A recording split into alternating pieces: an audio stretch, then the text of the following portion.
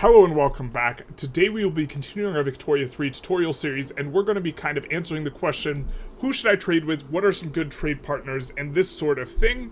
This video will be roughly divided into 4 sections. The first one, we're going to talk about what are some background considerations that we need to be aware of before we can really talk about which ones are best. We need to first know what are we looking for in a trade partner. Secondly, we're going to talk about my favorite 5 markets to trade with and why some might miss the cut. Then we'll talk about this idea of trade hubs, or going out for a conquest just for the purpose of facilitating trade. And finally, we'll talk about some trade partners that might be good, both for developing access as well as to further pull into your customs union, make a subject, this type of thing, which is one of the things you can do with trade. Okay, so first of all, general principles. This isn't really going to be as much a video on how to trade, but in general, I think the proper way to think about trade is it's not about generating as much profit as possible, and instead is about massaging your buy and sell orders in a particular way so that your buildings in your country can be skewed a particular way. And what this means is that you want to use trade to create sell orders of goods you do not want to be producing yourself, and you want to use trade to create buy orders of goods that you do want to be producing yourself. So for example, with grain specifically, you do not want to have a lot of grain farms, and so if you import grain, this will make your auto queue produce less grain, and so you will be using other people's sell orders of grains to fulfill grain needs in your market. And similarly, you might want to export clothes, which are a finished good, and this exporting will allow there to be more buy orders in your market, which will make all your textile mills more profitable, which will allow you to build more of them. If you do both of these in conjunction, you'll have fewer grain farms and more textile mills. And so you use it to manipulate the types of buildings you're having in your market, more so than necessarily chasing as high a profit as possible. I think this is the proper way to look at trade, and this kind of informs some of our background discussion, because we are going to generally look for trade partners that are going to either sell a lot of agrarian goods or are going to eat a lot of consumer goods. And then there's kind of a third one, which is that we are generally going to prefer trade partners that will have a lot of, that we can get a lot of resources off of, because eventually we'll be capped by resources such as coal and iron, and getting a lot of sell orders from them, even though they are capitalist-owned buildings. This is the primary driver, the primary thing we're concerned about with is ownership. Even though these are capitalist owned, it's still good to encourage the AI to build these things over time. It will lead to a smoother sort of thing, because if we import, let's say, iron from the Austrians, the Austrian market will produce more iron over time, and so it will smooth out our game, even if we also want to produce a lot of iron ourselves. Okay. Next up is diplomacy is also an important consideration when thinking about trade, because if you get a trade agreement with someone, you will get positive ticking relations. If we kind of go to, let's get out of the market tab, we have a trade agreement with the United States, and so if we take a look at our overview of the United States of America, or our interactions, we will see that we are getting plus 1% progress each day from increasing relations just from our trade agreement.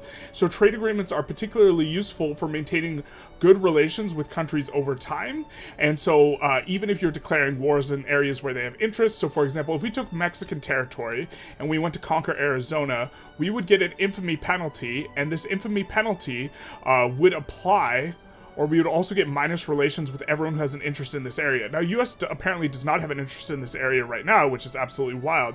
But once they have an interest in this area, half of however much infamy you accrue that in negative relations with anyone when you declare wars. So having trade agreements with people who have a lot of interest around the world when you want to have good relations with them can help you to keep their finger out of your pie. And finally, we care a lot about ease of access as far as trade partners go, because every trade route that you run is either going to be a land trade route, or it is going to use convoys.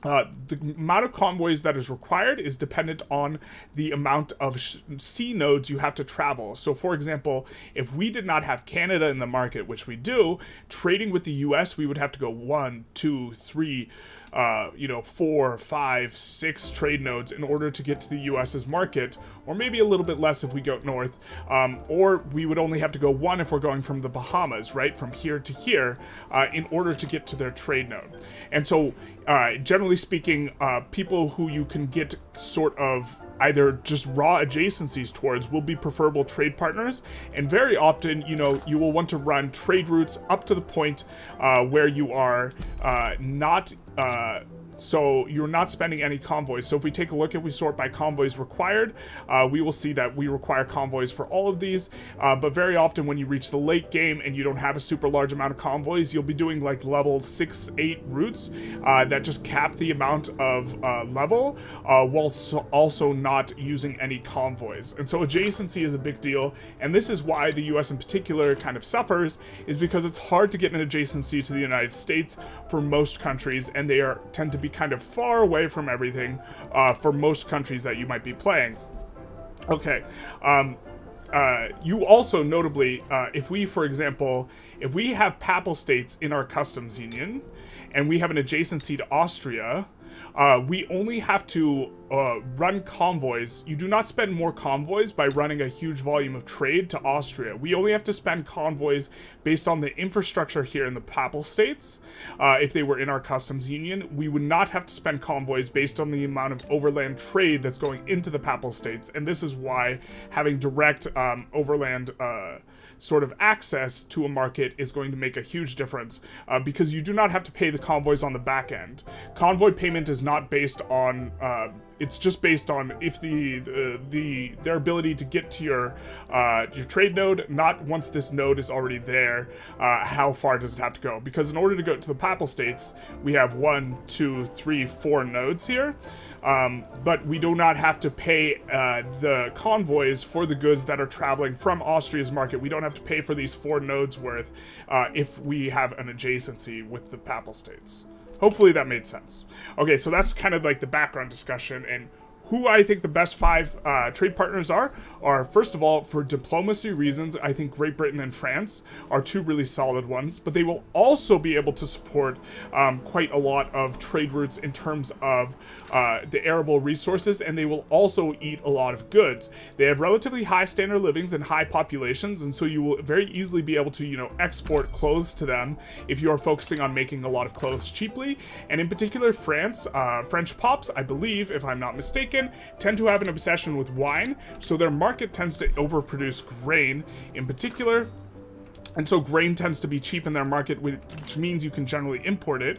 Let's see if we can just zoom in here and check on some of their pops, just to kind of check.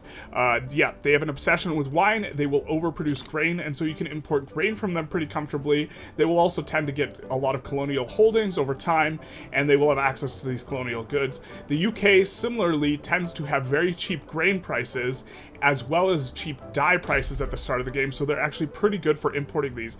If we come into the market and we go for grain and we try and import, I imagine there aren't going to be too many people we can import from profitably, and there's not, because so much grain is getting produced over here in the East India Company, and so this also makes Britain a good trade partner. But a huge one is if you can get a trade agreement with either of these guys early, it will help you as the game goes on to keep the relations up, so they don't declare you as a rival, something like this, and so you hopefully have to fight them a bit less if you're playing a power where you can't really afford to do it.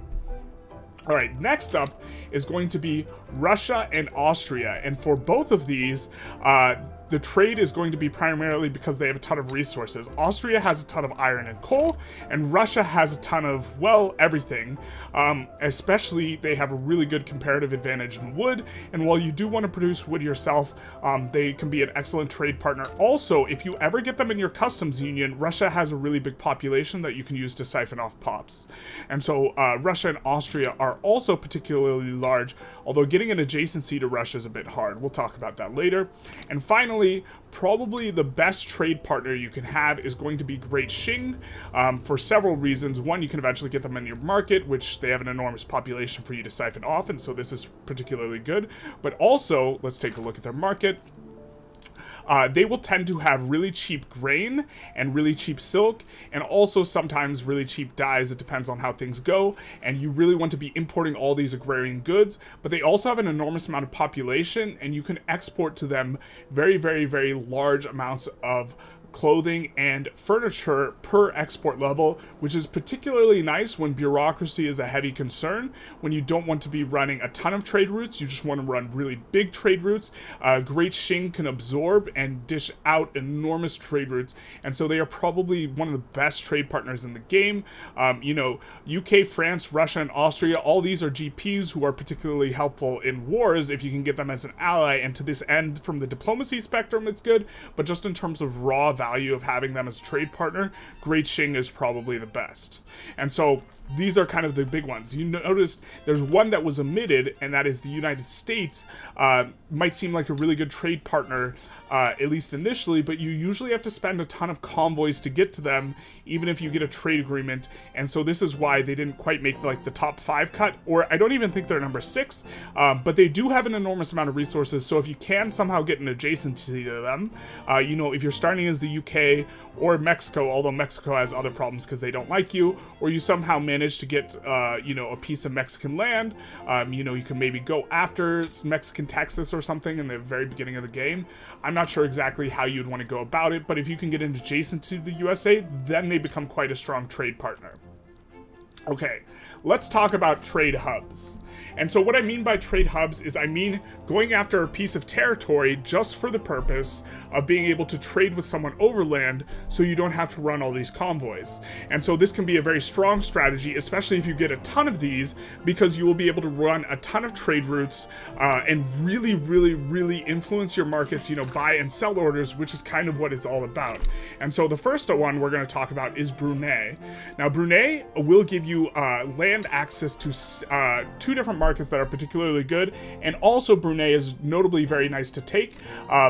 What we're looking for whenever we are looking for a sort of trade hub is we are looking for a place we can take that is extremely low infamy to take. If we come in here and we look at interactions, taking North Borneo is not a lot of infamy. The amount of infamy you pay is going to be based on both a combination of how many pops are there, as well as if they're recognized or if they're major.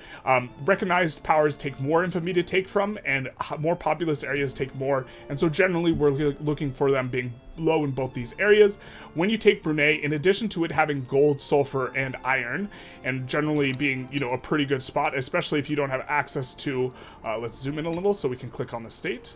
If you don't have access to dyes, they're particularly good. They have sulfur, iron, quite a bit of logging, and they will, gold will also be appear. In addition to all this, they will give you an adjacency to the Great Qing market in Lanfang, because Lanfang is part of the Great Qing's market at the start of the game. And if we kind of just look around, you know, the Great Qing's borders, there aren't exactly that many good spots where you could otherwise conquer in order to get an adjacency to Great Qing, other than just taking provinces off Great Qing, which is also fine, but takes a lot of infamy.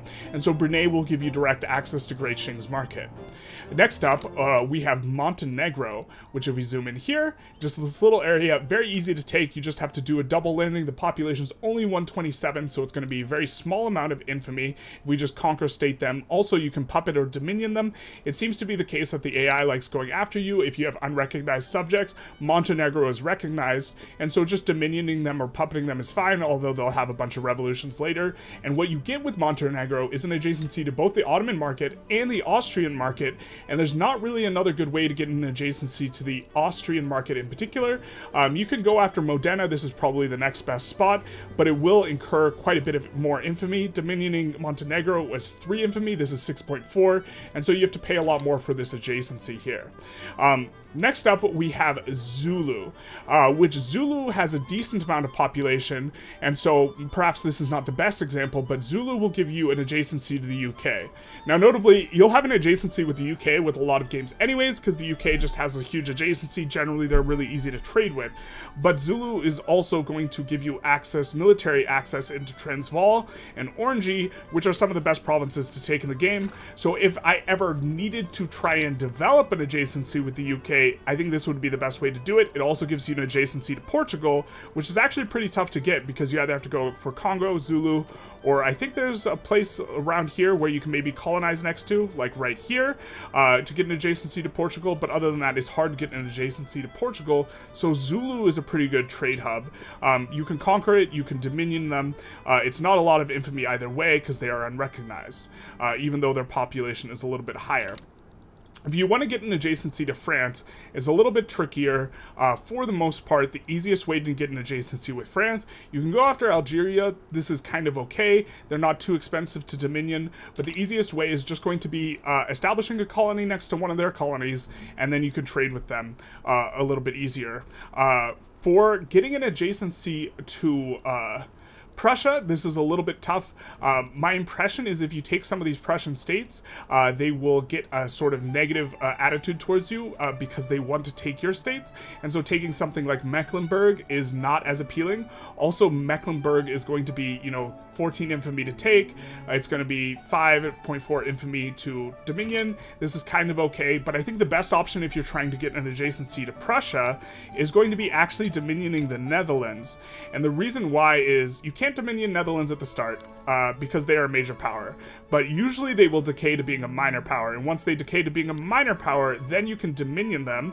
It will cost less infamy if they're minor. It'll be like low 20s usually, but if you get them as a subject, you acquire all of their subjects, which includes getting all of the Dutch East Indies as your subject, which requires way more infamy than going after the Netherlands. You can see if we were to try and, let's see, transfer subject. Oh, we can't do this war goal, but let's see, transfer subject. If we were to go for transfer subject on them, it would be 70 infamy, a whopping 70 infamy, and so you can get an enormous market expansion with going after the Netherlands specifically. So I think if you want an adjacency specifically to Prussia, that this is the most efficient way to go about it, even though this is obviously the most violent sort of trade hub we've discussed.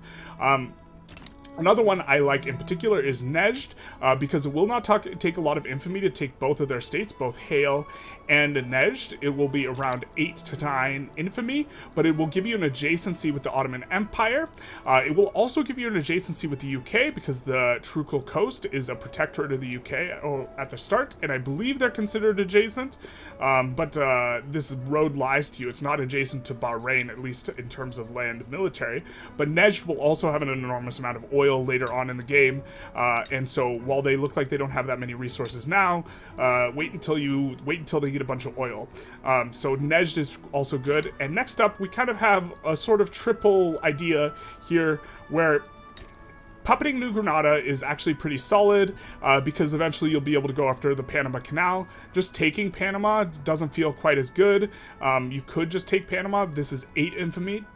Going after Dominion is 14 infamy, and so dominioning New Granada and then eventually annexing them is good for a couple reasons. It will give you an adjacency to the eventual Peru, Bolivia, Brazil, Venezuela. It will give you access to making the Panama Canal, and you can also snake your way eventually through Central America.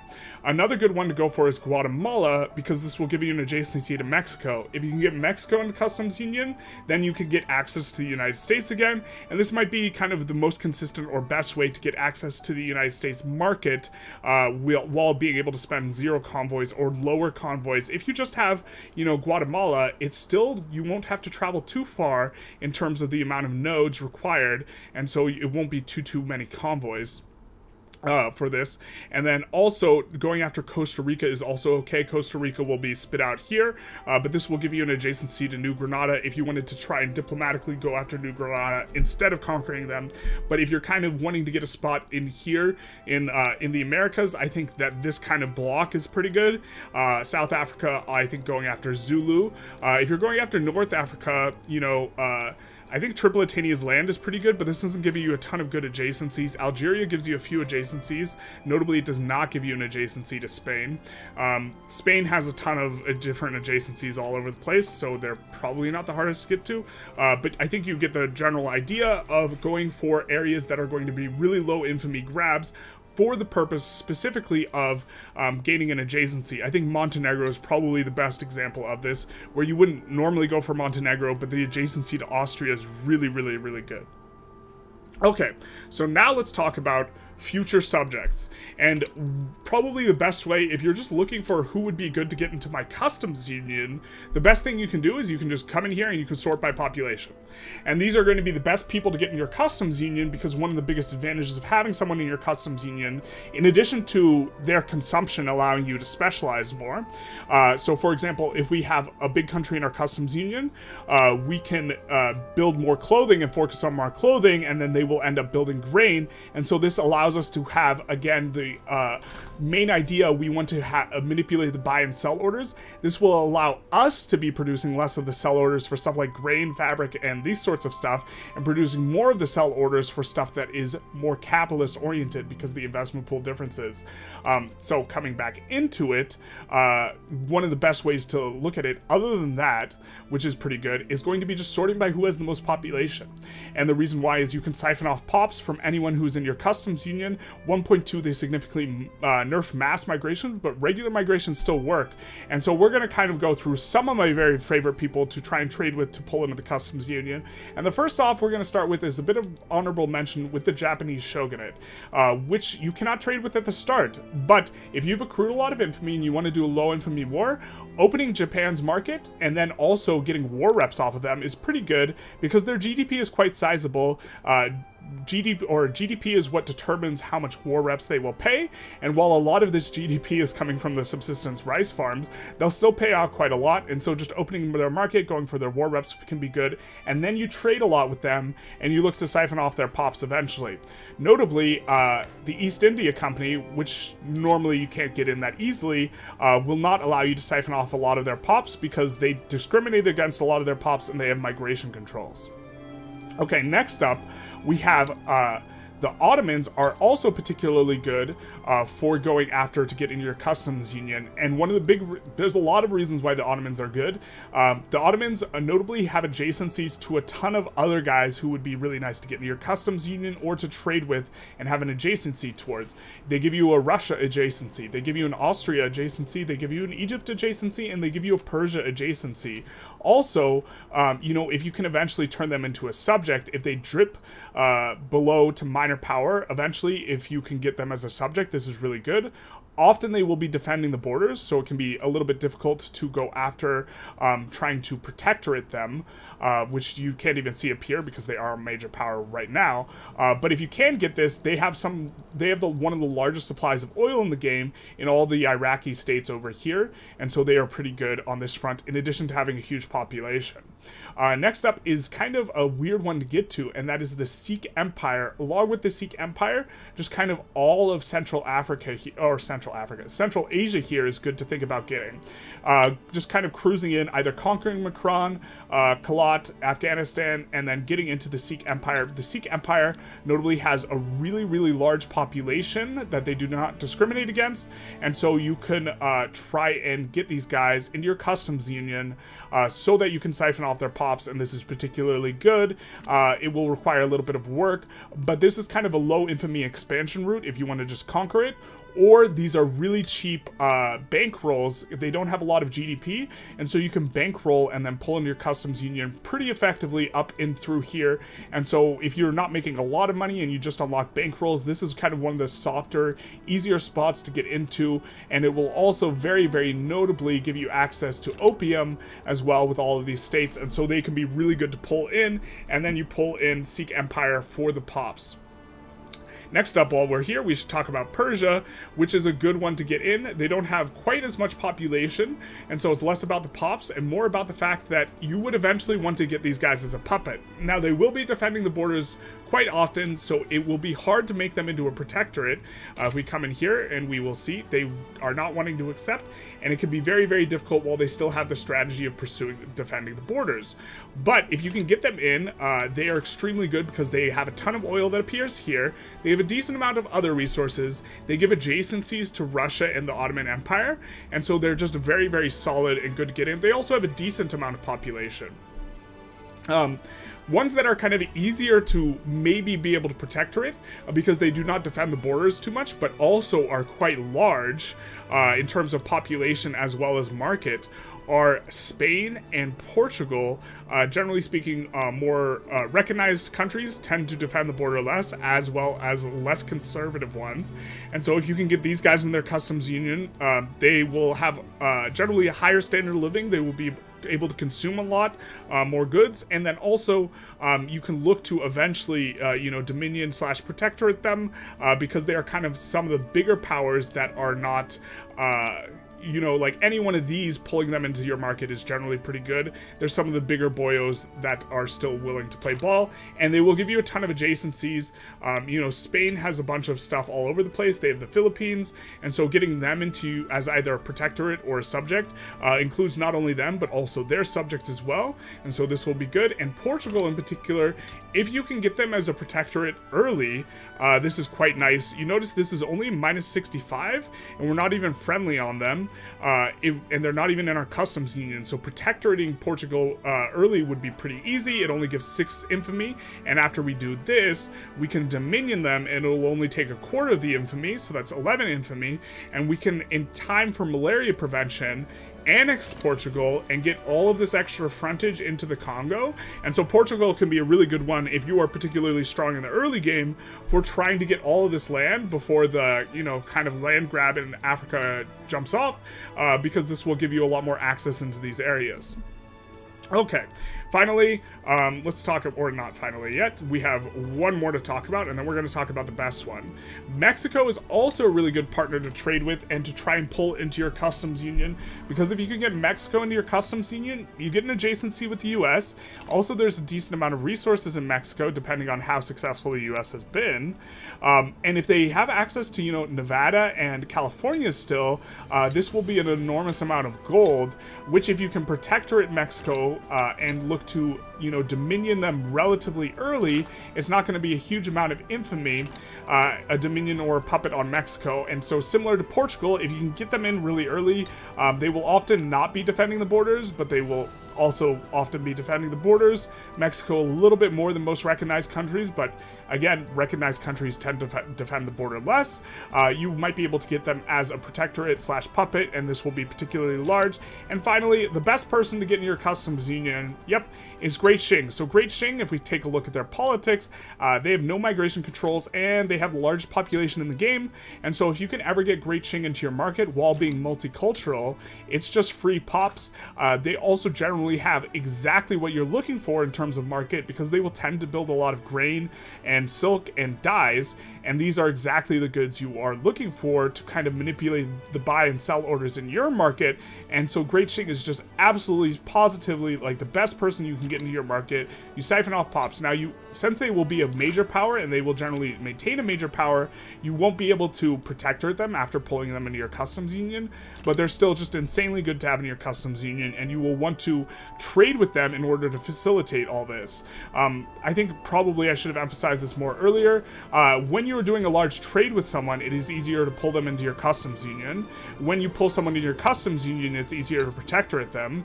And then once you protectorate them, you can get a 75% discount on the price of dominioning them, and then once you dominion them, you will be able to annex them following that. So for example, it's 30 infamy to dominion them just straight up, but it would be like 8 or something like this if they were already a protectorate, and then annexing them after doing this, it would be another 8. And so or was it a little bit more than 8? I think it's a little bit more. Yeah, it's going to be more, but right? Yeah, it's more, but and still not a lot of infamy, you know, to be able to go after them in this way. And so this is kind of why going after some of these ones is particularly good. Notably Persia and like Mexico are some of the bigger ones that you can kind of go for with the intent to annex, but they also are giving you very important adjacencies. I hope this video was informative / interesting. If you liked it, feel free to like, comment, subscribe, hit the notification bell, and other than that, have a good day.